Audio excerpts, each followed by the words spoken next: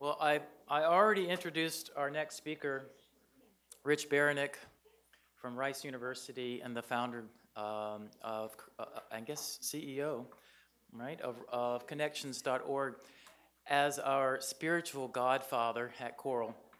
And what I mean by that is, I don't know, I guess about 5 or 6 years ago, I saw a talk that Rich gave online, again, a TED Talk, where he was talking about this new thing called open educational resources, and he was also talking about the economic model behind it, and many different compelling ideas, the whole notion of open scholarship even, and how it can impact your university.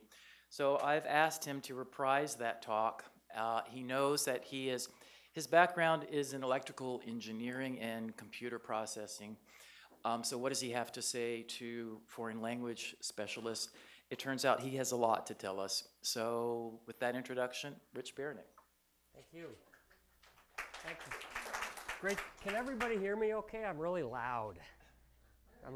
Hal, can you hear me? Great to see you here. So it's fabulous to be here. I was speaking with Carl earlier today. I gave a talk at UT. We're not even sure, 4 years ago. And it's just amazing to see the progress that's been made here at UT and with the center, growing tremendously, growing a network that is really going to eventually wrap all the way around the country and all the way around the world. So it's fabulous to be here. It's also great to be here after Hal and Susie, because they've had all the tough questions. And so now I can just be really relaxed, right? But honestly, if you have questions that are still simmering, either from Hal's talk or from Susie's talk, feel free to throw them up during my talk, because I'm sure we're going to touch on many of the same issues, and that hopefully I will have somewhat different of a response that might add a little bit to the discussion. So I view that I have really two jobs other than answering questions. Two jobs this morning. One is to consolidate on the gains made by Hal and Susie over the last couple hours.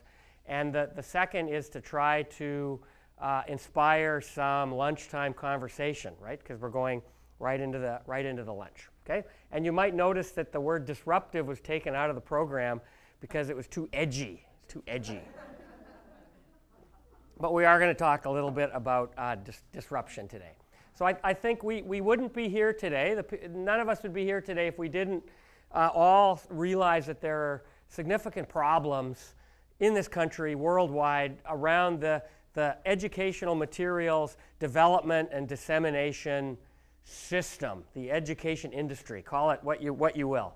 Namely, that as people noted in the questions before, during Susie's talk, the development process is glacial for educational content. It can take 3 to 5 years to write a good textbook. It can take a long time to customize materials for your particular class. And this leads to all kinds of problems, right? It means that it slows down the transfer of knowledge from generation to generation. In fast-moving fields like engineering or medicine or science, there are things in books that aren't true anymore, right? It's very often the case in electrical engineering, where I teach, that people will make lab manuals for a certain computer chip. By the time the book is written, the chip is not in the catalog anymore, right? So Pluto is still in the nation's textbooks. We need to get rid of it, et cetera, okay? The other thing is, well, after this long process, we still end up with the same old stuff. We end up with content that tends to be siloed, that doesn't talk to each other, and increasingly, we have poorer and poorer access to these materials because of the incredibly fast rising costs of educational materials. And I think everybody here is on the same page. Anybody disagree? You would have left by now, right? You would have left. Okay. And the fundamental reason, I would argue, is that these problems exist is because we're still working in a factory mentality of developing materials, and a factory mentality actually of educating our students, right? We pump in raw materials at one end, matriculants, right? And at the other end come out graduates, right? And I would argue that there's a better way. And the way that we've been pursuing for the last 12 years at Rice is to exploit networks, and really two kinds of networks. The first, networks of information and knowledge, and really trying to build a system that goes beyond a linear paper textbook and acknowledges and exploits the fact that knowledge forms a really interestingly, non-linearly interconnected web of information. And it's actually these interconnections that really excite people and really cause them to want to learn. For example, in language learning, teaching someone about a language in the context of what they are interested in. If they're an engineer and they're going to go to Chile, teaching them Spanish, right, in the context of being an engineer can sometimes catch on a lot better than in the context of visiting the bakery, right, for example. So knowledge is interconnected in very interesting ways. And not only that, but people are interconnected in very interesting ways. And these people networks can allow tremendously powerful new means to generate and codify and distribute knowledge. And so everything that I'm going to talk about today, and in fact, I would argue everything that this center is about is pursuing open standards for both these knowledge networks and then forming networks of people to build up these networks, right? So openness is really the key. And the fundamental idea is to move from this factory to an ecosystem, right? To a coral reef, to something with great diversity, right? Of possibilities and great richness and thus great value. So you can really think that we're trying to move from a factory to a reef. Everybody, Cal has talked and Susie has talked about the enablers. Just to review, just so it's clear for my presentation, this would not be possible without technology, right? Everybody knows about technology. Anybody? The web, internet, the fact we have virtually free storage, virtually free communication, virtually free distribution, that's critical. We can think now of a textbook, like I like to think of it, not as a 600-page pile of paper that's glued together, but a collection of Lego blocks, right? These individual little blocks of knowledge that can be combined in all kinds of different ways. So I really like to think of a book as a collection of modular structures rather than this big tome, okay? The other big piece that's been talked about is IP, right? Open source licenses, things like the Creative Commons, show of hands, everybody, we've talked about it all day, we'll come back to this later, that not only makes it easy to share content, but safe, and that's really important, and Georgia Harper is going to talk a lot about this tomorrow. She's the legal expert, tremendous expert in everything around legalities associated with content. But we'll also talk more about intellectual property later. So if you tie these two together, you have a really potent way of thinking about designing and building new kinds of textbooks. So I'm going to talk from the context of connections, which is, as Carl said, this is a project we started 12 years ago. So think of part of this talk as a case study of what we've learned over the last 12 years. Connections is a repository of freely licensed, open textbooks, monographs, reports that are built out of Lego blocks, about 19,000 of them. So it's really grown a lot since I was here last time, probably by about a factor of 5. And the usage has grown by about a factor of 10 since I was here. We currently serve about 2 million unique users per month from basically every country connected to the internet. The Connections has content at all levels. There's people putting in readers for 3-year-olds, 4-year-olds, 5-year-olds to learn how to read in India that are in the plan is to be in 40 different dialects, so they can cater to all the different dialects in India. And we have a lot of material in a lot of other country languages. Vietnamese is a very big one, French, Spanish, etc. Okay, so language is really important. The prototypical book, just to give you a sense without doing a demo, to give you a sense of what things look like in Connections. Well, everything in Connections can be viewed. It's actually really swanky XML markup, but it can be viewed like a web page, right? This is a book called Collaborative Statistics. That's one of our most used textbooks in Connections. It's used in introductory math and statistics classes at community colleges and colleges all around the United States. It's written by Barbara Lowski and Susan Dean. So it's completely free online. We also have an EPUB mechanism so that we can push out really nice EPUB for looking at on your phone or your iPad, etc. And then we have a pretty sophisticated print-on-demand engine to push out PDF files that can be printed on demand and bought either by individuals, by instructors, or by bookstores. right? And everything on this side is free, right? Everything online is free. Paper costs money, so we have to charge something for the book, but the prices are obscene, right? Extremely low. In this case, a 600-page book, it's about 1.5 inches thick, for about $26. That's about $100 and something cheaper than it used to be when this book was published by a big publisher. Okay, so that's an example of one book. Since I was here last time, we've got involved with a number of large partners, and I'll talk about 4 of them now and a couple more later. One is the Community College Open Textbook Project. That is a collaborative of 200 community colleges across the United States and Canada that's developing a suite of free textbooks. The collaborative statistics book I just talked about was the launch book for this project. I'll talk more about community college and intro college books at the end. Another very interesting partner is the Shuttleworth Foundation. Anybody know who Mark Shuttleworth is? He's a South African. He was an internet entrepreneur, the world's first space tourist. He went up in the Soyuz, right, a long time ago. Well, we think we have problems in this country. I mean, South African education system is an abject disaster, okay, abject disaster. He wants to change it, and so his approach was to do 2 things. One is actually purchase a fairly large K-12 publisher and make all of their textbooks available for free, and then start building communities of teachers to start improving, updating, and keeping that material alive, so that the project becomes not just free books. We'll talk about this later. Not just free books, but a teacher development process, so that teachers got better, right, over time because they were contributing to developing the knowledge base. And this is really starting to take off. All this material is available in Connections, and in fact, a very large proportion of its use is in this country. Okay, it's in the United States, and we'll talk more about that later. Another interesting example is we've been working with the government of Vietnam for the last 6 years or so. They actually run an instance of our software, the Connection software, inside the country of Vietnam.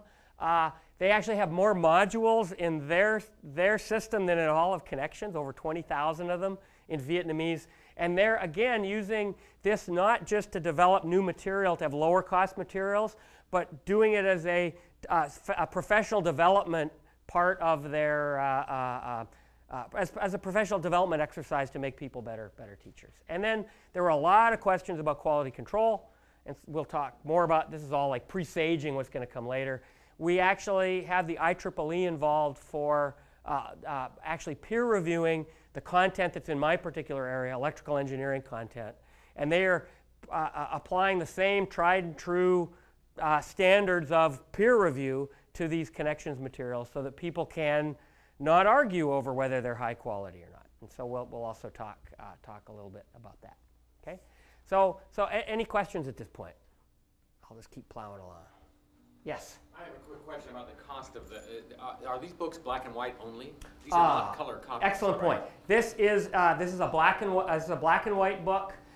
4 color books are considerably more expensive. I'm sure they are. But in print on demand, they're considerably more expensive. However, if you do offset printing for color, the cost comes down dramatically. So for example, if you wanted, and I'll talk at the very end about fancy textbooks, professional kind of developed OER textbooks. And the expectation there is that rather than doing print on demand for materials that really require 4 color, like biology, anatomy, courses like that. Language textbooks, we use color for ending on words. Yeah, exactly. Right? But there's also all kinds of different quality of color. There's text color versus image color. Text color is considerably cheaper than image color, like high-res color. That help? Yeah. Okay, yes? So language textbooks, because we have authentic material, Sure. all sorts of copyright issues which we Sure. were discussing, and that's very expensive. So how does that work? Clearing copyright. Yes. So, and Georgia Harper will talk more about this tomorrow. The only answer I have to that is that this is the world we live in, right? And this is a problem. It's a challenge, but that content is locked up, and is locked up by the copyright holders of that content who may not understand what we're trying to do with this movement, and therefore it may be inaccessible, and it may be that we have to invent our own, build our own new content that is similar to that, but within the friendly confines of Creative Commons licensing. So I have experience with this problem because I have several textbooks and because I'm on the SAT committee for Spanish. SAT is having all these problems with copyrights, and they don't want to, because it's incredibly expensive. Absolutely. So last year they sent us to get the pictures. When you have an SAT test, you look at a picture, you hear something, and then you respond depending on what you hear. I'm not a professional photographer. Absolutely. None of it, but people in the committee are professional photographers. We made incredible mistakes when we took the picture. It was a huge fiasco. But it's the problem. It's a problem when you're trying to save money. You try to do things yourself. Well, and Georgia Harper is going to talk about this exact issue tomorrow. But the bottom line is the copyright system in this country is broken, completely broken. And unless we can convince Congress to change it, it's very unlikely, we're stuck. And Susie mentioned earlier this phrase, it takes a village.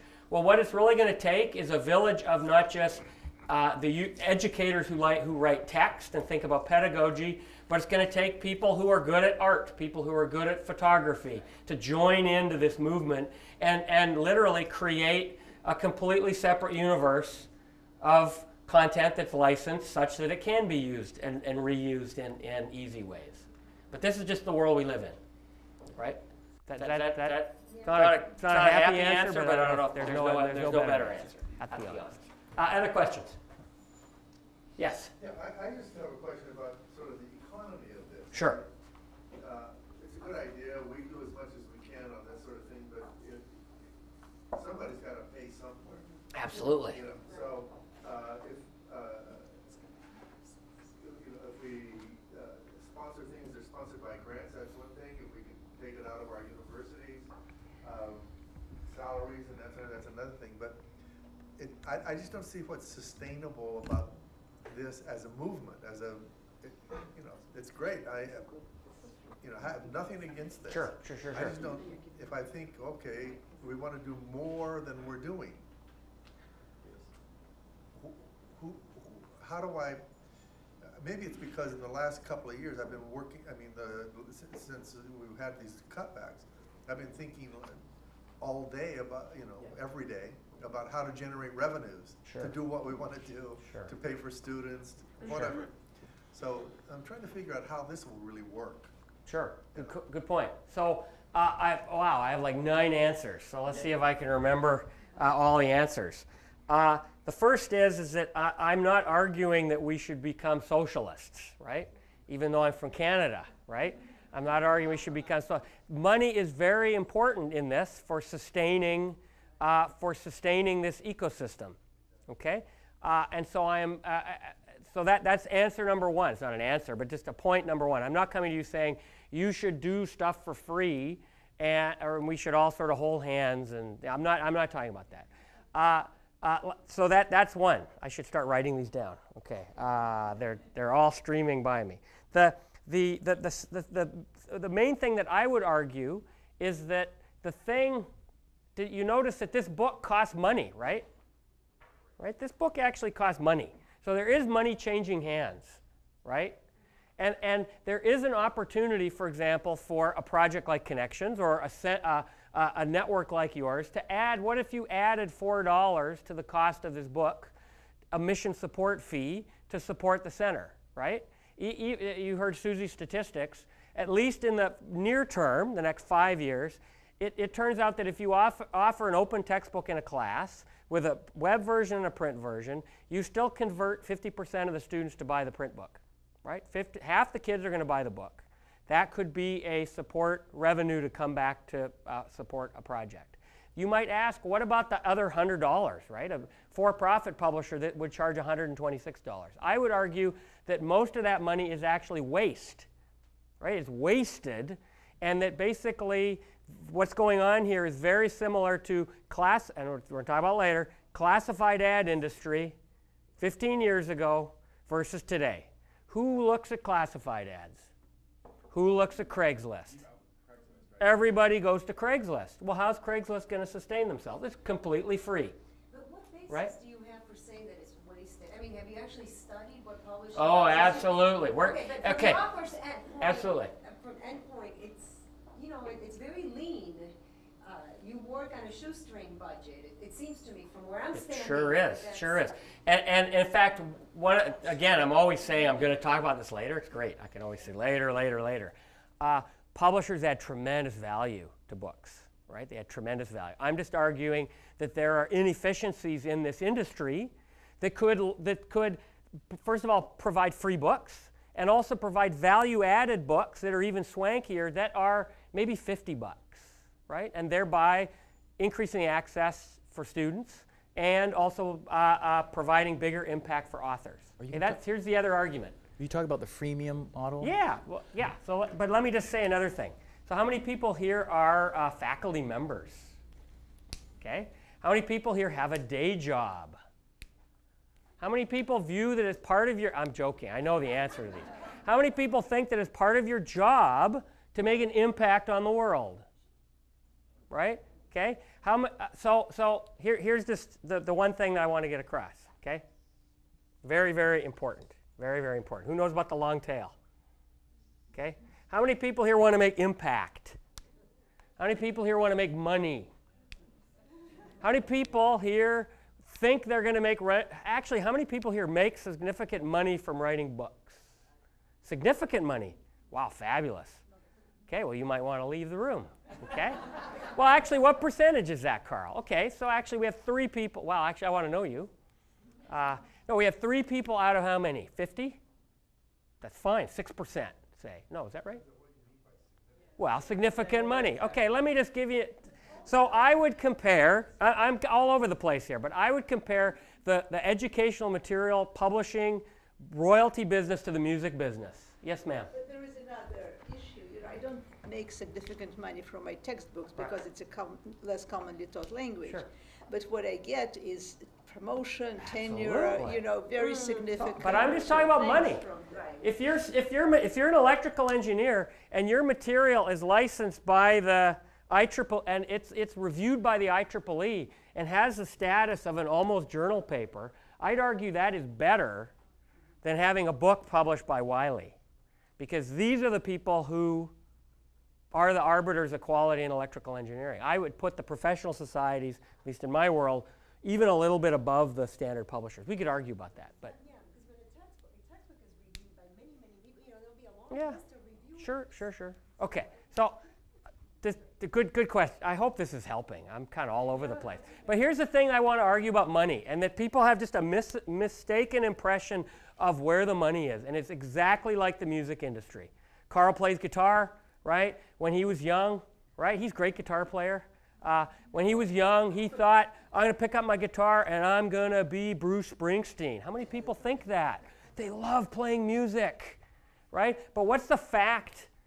What's the fact of the music industry? Right? There's a thing called the long tail. Okay? 0.00001% of musicians make 99.9% of the money. Bruce Springsteen, Madonna, Coldplay, Frank Sinatra, whatever your favorite. Very select few make all the money. Everybody else makes no money. And it's exactly the same thing in educational materials publishing. There are people who make, I have friends who make as much as they make their salary every year on book royalties. But they're like 1 or 2 or 3 people in an entire field. Everybody else doesn't make money at all. Why are they doing this? Why are they writing books? Because they want to make impact. Because they're looking for a conduit for their content to get out there and to get used and to be valued, right? Well, here's the key thing, and I'll just use my own personal experience. I started Connections because I thought I would write a textbook, because I needed to get my ideas across. If I had written a textbook 12 years ago for electrical engineering course, a junior level course, I probably would have sold, I probably wouldn't have been Bruce Springsteen, right? I would have been like whatever. I might have sold 5,000 copies. That's pretty good. That's pretty good in electrical engineering junior level textbooks, okay? That, calculate the royalty stream. That's not very much money. And that's a little bit of impact. I put my textbook into Connections instead. It's been used 6 million times. That's why That's the argument. That's the argument. Worldwide. My book's translated into Spanish. It's 4 times more popular in Spanish than in English. Right? If I get one consulting gig from putting my material into Connections, that pays for all of the royalties I would ever make from a book.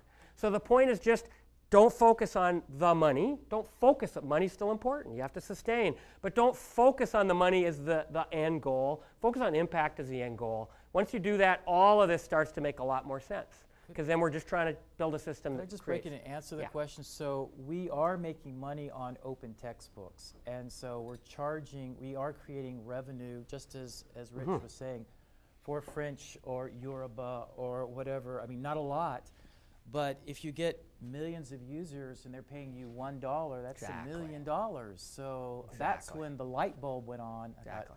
we can distribute this to the scale of the internet changes everything. And then let me give another answer, because it's great to have all these answers. So we really view Connections as like Linux. Who knows about Linux? Okay, oh, Linux, oh, come on, it's free. Can't be any good, right? Right, oh, can't be any good, right? 60% of the world's web servers run Linux, okay? Linux is completely free, completely open source, commercializably usable. Okay, what is Linux? Okay, well let's take out Connections here. Wow, there's an X in both, right?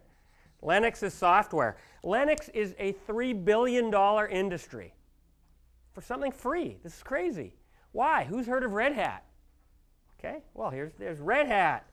There was VMS. There's all of these. Linux is an ecosystem, right? It's a coral reef. It's not a thing, right? There are tremendous opportunities to make money around Linux, and guess what? Those entities pour resources back into the Linux community to make it better, because guess what? They make more money, right? What does Red Hat do to Linux? They just add value to it, right? They put it in a box, they put it on a DVD, they give you a 1-800 number to call when it doesn't install, and they give you someone to sue, right? If you're like a UT or a Rice, if it doesn't work, right? So they add a lot of value, but they only charge 99 bucks, for example, per installation, right? Imagine the same kind of thing. Imagine now you take out Connection, or Linux, you put in Connections, right? Imagine, and we're going to talk a lot about this later, imagine those printers, right? Printers are going to make money, right? We use a printer called Coop, who prints our books. They send a mission support revenue back. They do revenue sharing with us, right? Imagine homework systems, right? Like a WebAssign, like a Pearson Learning, like et cetera. They could do revenue sharing, where maybe the textbook's free, but the student pays 29 bucks a month to get to do their homework online, and a little piece of that comes back to the system, right? And this can work. Just the one case in point, in the early 2000s, the company Red Hat employed fully 50% of the world's Linux programmers. That's ecosystem, right? They realized, wow, the better Linux gets, the more money we make. Let's build this ecosystem, right? So this is the thinking that I want people to, and once you think in this way, impact ecosystem, it really is a disruptive way. And the other thing that I'm going to talk about at the end is that this is not antagonistic to the publishers, because they're free to participate in this. Okay, they're free to participate in this, at least our approach. Okay, any other questions? I hope I didn't give 11 answers, but I gave 5 maybe. Okay, so unexpected consequences. I already talked about this. Translation blew up a lot quicker than we would expected, and my book was actually translated by some graduate students, really smart graduate students from UT El Paso, right? UT El Paso, who wanted to contribute to the open education world, but they didn't feel like they could write new material, but they could translate. Okay, and this has now grown into a project that we're actually building 4 parallel engineering curricula in the 4 languages of main languages of North and South America, right? So it's called Connections of Engineering for the Americas, right? So that's an interesting example. Another couple interesting examples that I think is much more interesting than the big players are people like Kitty and Sunil. Okay, let's just talk about them for a second. So Kitty Schmidt-Jones is a stay-at-home mom, music teacher in Champaign, Illinois.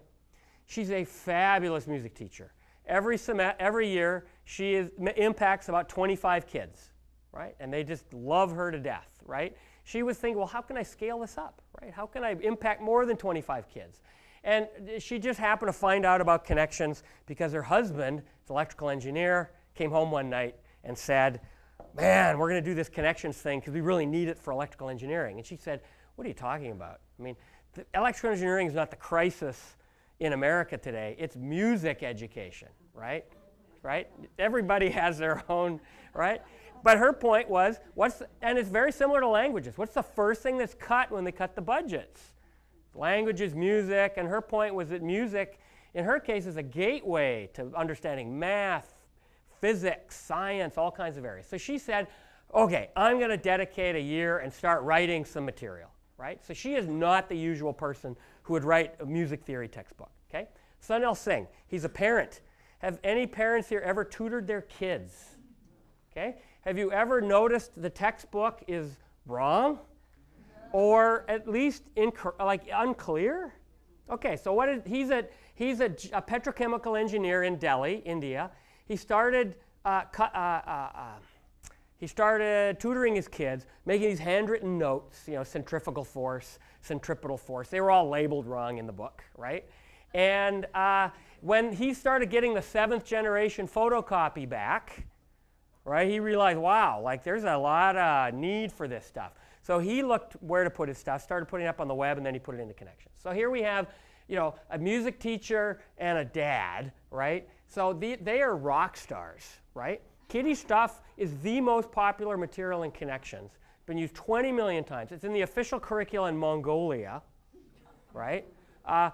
Huge amount of use in K-12. She was exactly right? Huge amount of use in K-12 schools because the teachers, basically, the budget was cut and they had to go out on their own to buy material. So they love her stuff because it's free online. Again, Sunil, where is most of this dad from India, where's most of his use? In this country, okay? So I actually have a silly term for this that I think is really a useful term, though. We often talk about education and projects of this kind of ilk using terms like outreach. Oh, we're going to do tremendous outreach with our material. Impact with my material, right? I would argue that the beautiful thing and the powerful thing and the disruptive thing about open educational resources is actual inreach, right? It's getting people from the community all around the world, Spanish speakers from all over the world getting together to contribute materials to show how Spanish is used in different ways all around the world, right? To engineers and scientists in industry contributing materials that show how topics in high school are really used out in the real world, right? So I'm just extremely excited about the Sunils and the Kiddies much more than the IEEEs and the Siavulas, because I think this is the thing that's really going to allow us to develop even more high quality, relevant, and diverse educational materials. Yes? Are you familiar? Take that surplus activity that she did. Exactly. Fabulous, fabulous point. Another guy who talks about this, Clay Shirky, great guy, John Seeley Brown, has a beautiful talk online. Go to, jsb.com or John Seeley Brown, where he talks about the rise of the amateur class, right? We think of the word amateur, which is kind of looking down, but actually amateur means, well, here we are in a lane. Everybody here knows what that word means. It's awesome. It's about love, right? About an interest in an area. And then he talks about the pro-am. Think about pro-am golf, right? So it's a similar thing. We're the pros. But the thing that's really going to be exciting is when the am comes in and we become a community, because that's where we're going to get the really exciting stuff, at least as far as I'm concerned. Okay? So hopefully that makes sense. So what do you do when you have inReach? So the thing that I should be really clear about with Connections that's very different than a lot of other open education projects is it is not only free for everybody to go in and look, but it's free for everyone to contribute. Everybody. Okay? So think of your worst nightmare scenario, right? So what do you do when you have a completely free open repository for anybody to contribute? Well, you've got to have some way to sift out, depending on your interests and your background, what you're looking for, sift out the wheat from the chaff, so to speak. Okay? And there's a fabulous, fabulous quote from Kevin Kelly in a Wired magazine article in just about a year ago. and I'm going to read it. Ecosystems need diversity. You have to allow for a waste of time and resources. Now it gets really good. If you knew nothing about the internet and were trying to figure it out from data, you'd conclude it was designed for the transmission of spam and porn. And yet it is the most important thing in, a tool in many people's lives today, right? And so how do we allow for this waste but be able to find the good stuff, right? And so clearly we need some kind of mechanism of quality control. And now we come against two fundamental issues. The first is how to balance this inclusivity of this community-based approach with peer review, which is exclusive, right? It's just totally at odds. And the second is, even if we think we should do peer review, okay, people out there probably know peer review is collapsing, right? There's just too much information being generated. There's just not enough time to do all the reviews. How many people here are inundated by reviews? Okay, I get a request every 2 days to review a paper, right? I can do 2 a month, right? It's impossible. So how do we do something that's scalable? And so for connections, we have one particular system that we're really happy with that we think solves both of these problems. And it's really, is pretty simple. And we call it the idea of a lens. So here's the connections repository, all this stuff, right? This burbling collection of content. Some of it's great, some of it's not great, some of it's just not at the right level, right? You're a high school French teacher, you don't want kindergarten French, right? It's not useful to you. So, so what we have is ability to deploy a layer around the repository, and in that layer we can have a thing called a lens. And a lens is just, think of it like a web page, right? It's just got a URL. It's just a portal, right? When you go to this web page, you don't see all of connections. You only see the stuff that is in this lens. So it focuses, everybody got me? Focuses on a certain part of the repository. So for example, you could have an IEEE lens that when you go to this URL, you'll only see the stuff that the IEEE has somehow decided that is high quality. Does Connections do peer review? No, okay? But we allow an arbitrary number of lenses, so arbitrary third parties can own these lenses. So you could have professional associations, you could have ISD, like school districts, you could even have the Carl lens, right? All the stuff that he thinks is really cool. Almost like merging the idea of a blog and a peer review, right? It's just, because if I trust Carl, I want to see the stuff Carl thinks is cool, right? So this is a very scalable approach, and we have currently about 50 or so of these lenses, and we can have an arbitrary number of these. Yes? I'm trying to get my head around a lens. Is that like a stamp of approval? Could be. An endorsement? Yeah, exactly. Okay. Like a Facebook link. For example, the stuff that gets in the IEEE lens, the only stuff that makes it through is stuff that IEEE has looked at, sent to reviewers. They've given it a thumbs up, peer review, and then it appears in their lens. Nothing else appears in their lens. So it's a... I, as the user, then I can choose to see only things... Exactly. That the IEEE So let's look. Can I so switch? say you... Yes, There's a go. connection to make here because we have a representative of Merlot, which is a community In fact, that you're talking totally. about. Huh?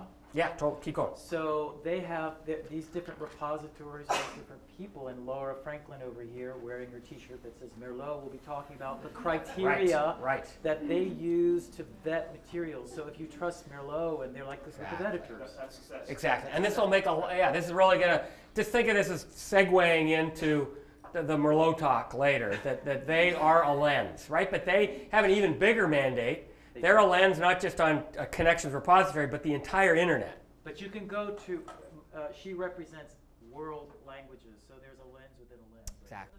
Okay. So connections allows if you come to me, what's your name? Gabi. So you want the Gabi lens? You can just have the Gabi lens. I have a lens. Okay. Your school could have a lens.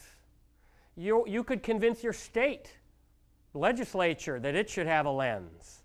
We don't limit we allow an arbitrary number of these. And if you go to connections, cnx.org/lenses, you'll see there's like 50 of them. Some are professional societies, some are companies, some are individuals, some are just loose groups of educators. And so the point is to allow each of those to set their own standards and to make their own decisions as to what is high quality and what isn't. Does that help? Question? Let me just give a concrete example. Say, Carl the other day wanted to do some detection theory, right? So he went to Google, like everybody does, and he typed in detection of signals. So he did a Google search. He clicked on the top link, and he ended up in connections, right? And he's like, well, this looks kind of relevant, but is this any good? I don't know if it's any good. I just got to it from the internet. But if he looks over here to this lenses box, he actually sees that it's fine print, but it's been endorsed by the IEEE. If he clicks on that, he goes to the actual lens. Oh, and here's this piece of information. Up here, here's who the IEEE Signal Processing Society is. Here's their logo. Here's who they are. Here's how they decided what was high quality and not. And then here's a list of all of the stuff they have reviewed. So it's just like a portal of quality stuff reviewed by some organization. Yes, sir? I know this is probably ingrained into your system too deeply at this point, but you should change lens to endorsement. Just because if I was browsing and good point.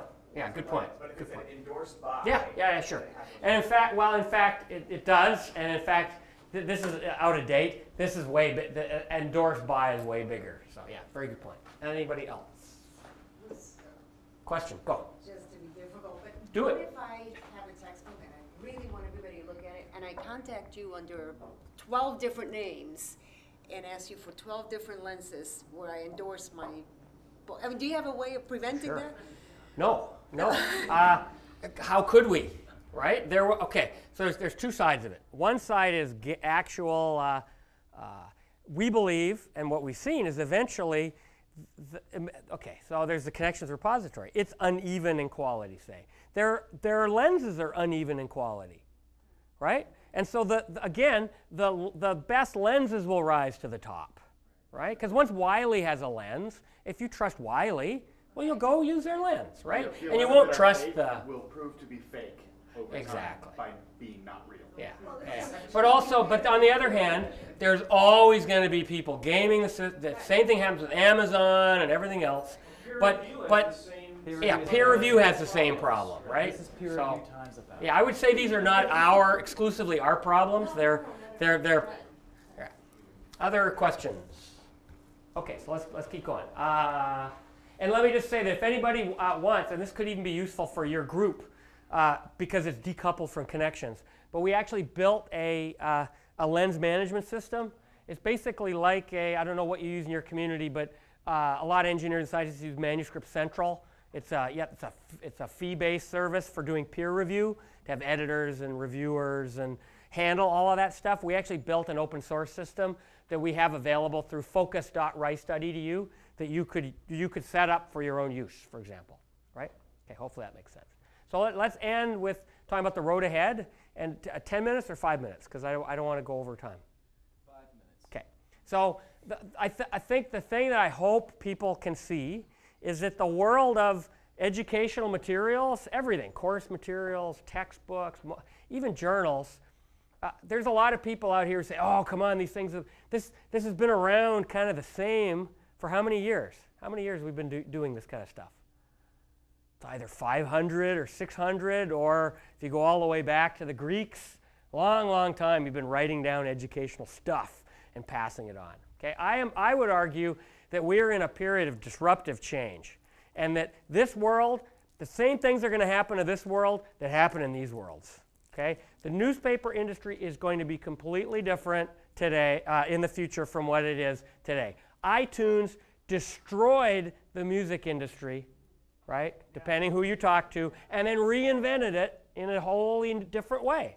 That had new business models emerged, and other ones were basically made redundant, right? Computer hardware, software, things like Linux, et cetera. There's no question that the Kindleization of the world, whatever you want to call it, is really going to change things.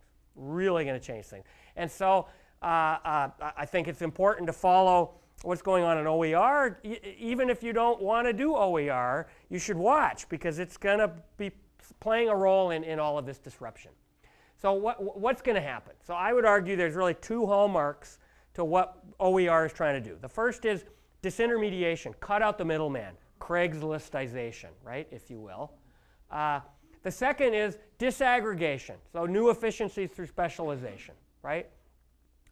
These are sort of businessy kind of terms that are market force. These are forces, though, that reinvent industries. And so I think what I've been talking about for the last, 50 minutes is how these forces are going to change publishing, right? Books and learning materials. But you could even ask more broadly, could these forces affect our schools, right? Our colleges, our universities? Does anybody think it could?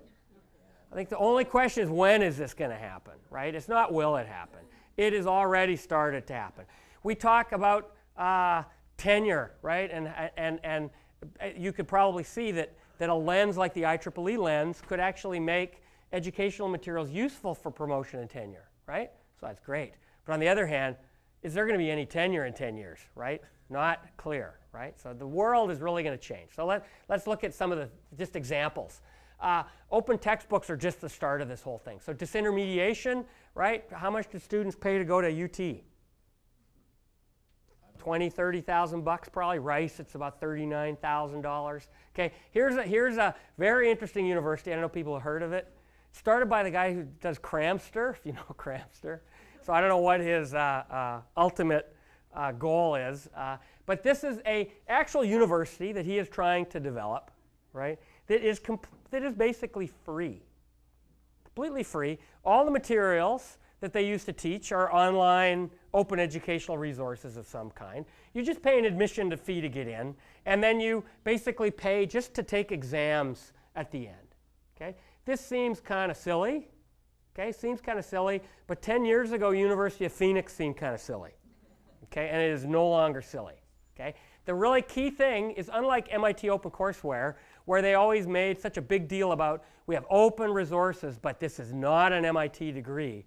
This is going to grant degrees. Okay, what happens when you start coupling? Well, actually, we'll talk about this in a sec. Okay, here's another one. This is dear to Hal's heart. This is. Did you talk about badges? Yes. Badges are big. Okay, really big. Okay. So I won't say anything more about it, right? But peer-to-peer university and other Mozilla Foundation, other organizations that are doing badges, yeah, big deal. Alternative certification, okay? And why that is a big deal is, again, we just talked for the last hour about the factory model of educational materials, and I said it at the very beginning, but our universities and schools are a factory, right? We pump in matriculants at one end, and we pump out graduates at the other end. This is like oil companies 50 years ago, okay? Oil companies aren't like that anymore. Oil companies are like banks now. Everything is disaggregated and split, and contractors do everything. Why is that not going to happen to our schools, right? It is inevitable, I believe, that this is going to happen to our schools. And I had a great call. We talked about one Christensen earlier. A great call with Clayton Christensen. Anybody know Clayton Christensen? Disruptive Innovation, Innovator's Dilemma. I mean, these people who think long into the future are saying there's also going to be a long tail of schools and colleges. And there's going to be a few, maybe top 50 schools, top 20 schools at the top, the Harvards, the Yales, the Princetons, who will probably remain relatively unscathed over the next decades. And every other school is going to be completely reinvented according to this mold. Okay? It's scary, right? Scary. Example, who knows about this? Who knows about the free Stanford courses? Show of hands. Okay? Did anybody talk about it this morning? Totally important thing to keep in mind, okay? Because they're offering free access to anyone in the world, right? It's a lost leader, right? So let me just fill people in. 3 courses at Stanford are being made available this year. Again, it's totally reaching way beyond this MIT OpenCourseWare thing of, well, here the idea is all the lectures are online, all the homeworks are online. They will even give you a letter. They're doing office hours online, okay? They will even give you a letter at the end saying you took the Stanford AI course or the Stanford machine learning course, and you achieved, your ranking was here. In the how many students are enrolled in these? 100,000 students are enrolled in these courses. Okay, so why do we think? What conceit do we have that we think the AI course in the future is going to be taught by, I don't know, 1,000 different instructors at 1,000 different schools? going to be taught this way, right? It's going to be these massively online organized things. And sad reality is faculty, a lot of institutions are going to be reduced, reduced to tutors, right? To lab leaders, et cetera. I'm not saying this is good. I'm just saying it's going to happen, right? Just to give you a sense, at Rice, I'm actually teaching a course. There was a lot of flack. I'm teaching a course this semester, and the assignment in the course is take the Stanford course. And you know, I'm doing it not to get out of teaching, right? That would be awesome, right? If I could do that. We're doing it to explore and understand, right? Is this any good? How close are we, right? And the other thing, is this being recorded for posterity? Or? Okay, so the other thing, if you check this stuff out and just look, if you do a web search on this stuff, you'll see several links down in Google. There's a very interesting conspiracy theories about this. Not really conspiracy, but just there's a company behind this called No Labs. Okay? And they have a for-profit business model, and I believe that this is just their loss leader, free thing to get into this market. Okay? It's not just Stanford thing about this, it's not just companies, Carnegie Mellon, all these. There's certain very entrepreneurial schools who want to control, right, this space. Okay? Okay. The last thing I just want to mention, that was a downer, right, is back to excitement, okay? Back to opportunity in all of this, which is, and this point was made earlier about the exciting thing is not just textbooks and paper books. It's about multimedia. It's about using these things in class. And so I just want to mention, think of it like the Connections Lab project, like the laboratory project towards personalized learning. So Sir Ken Robinson, show hands, people know, fabulous guy. Okay, check out his TED Talk or his writings. He writes a lot about innovation and how the factory system of education just is basically designed to strangle innovation out of people, right? Beat it out of them. Okay, and he argues that the only way to move to a world where kids and adults are more innovative is by basically moving beyond this factory mindset towards individualized, personalized instruction. And I know this firsthand. Because at Rice, because we're very small, I have 20 kids in my class, I could take the C student aside and say, like, what's going wrong? Like, why aren't you doing well in this class? And all too often it'd be like, well, like, this is boring math. Like, it's like my eyes glaze over kind of math.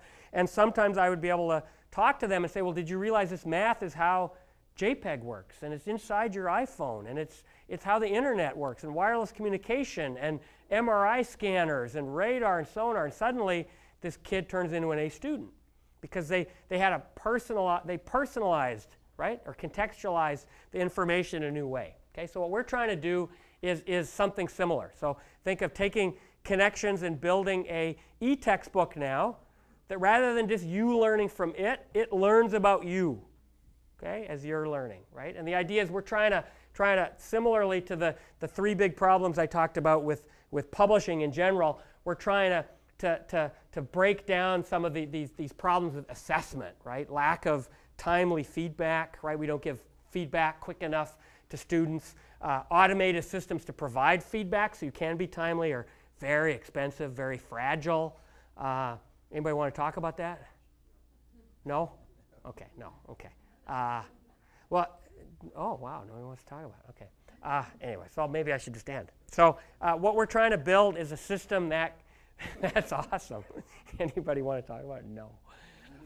So everybody's hungry. So the idea is we're interested in taking these materials and building an e-textbook that becomes different not just for every class, but for every individual student.